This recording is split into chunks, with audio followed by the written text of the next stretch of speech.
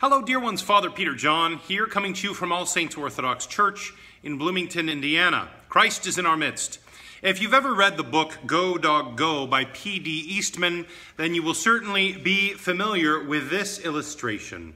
On this page, you can see a whole bunch of dogs up on top of a tree, quite literally on top of the tree, playing games. There's a cannon up there. They're barbecuing and playing all sorts of things. It looks like fun. You've got these guys here are sinking down into the tree, which doesn't make sense that these guys can walk on top of it, and these ones are sinking into it. And then down here, you've got the trapeze artists and all sort of things going on. It looks like a lot of fun. And actually, when I was a kid, I think I was about 6 years old when someone read this book to me, and it changed my life. This very illustration, not even just the book, but this one illustration. Why did it change my life? Because I looked at that and I said, that's impossible. I wonder if I could do that. And so I spent the next number of years trying to figure out how to be up on top of a tree like this. And what it led me to, of course, ultimately was building tree houses.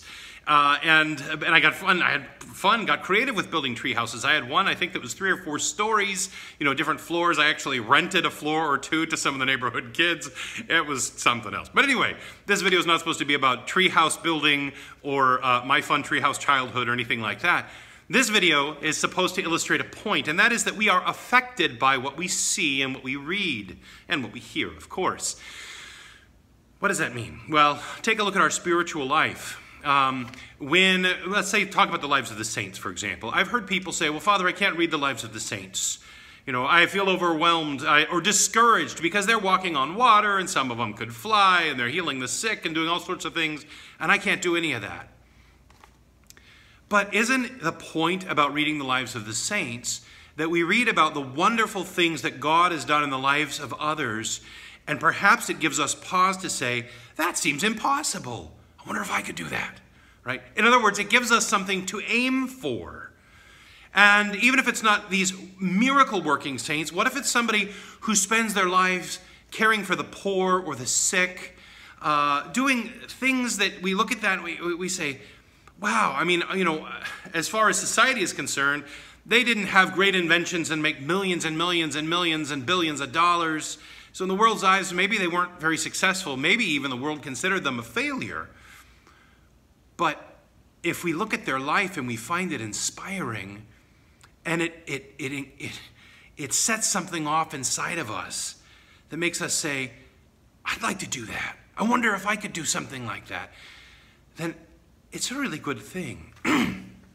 We all need encouragement. We all need inspiration. It's a good thing to dream big, right? To aim high. When we read the lives of the saints, we see the icons, we hear the readings of the divine words of the Holy Scriptures.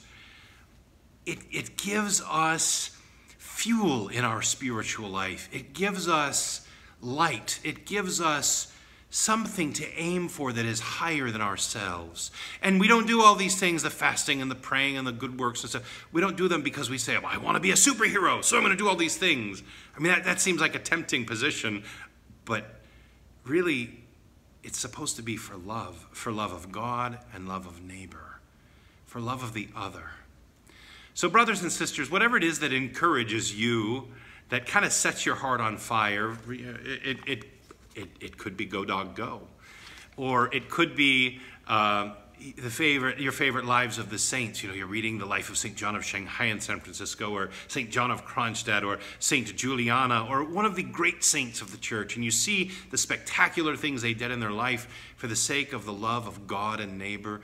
Perhaps it will change the trajectory of your own life.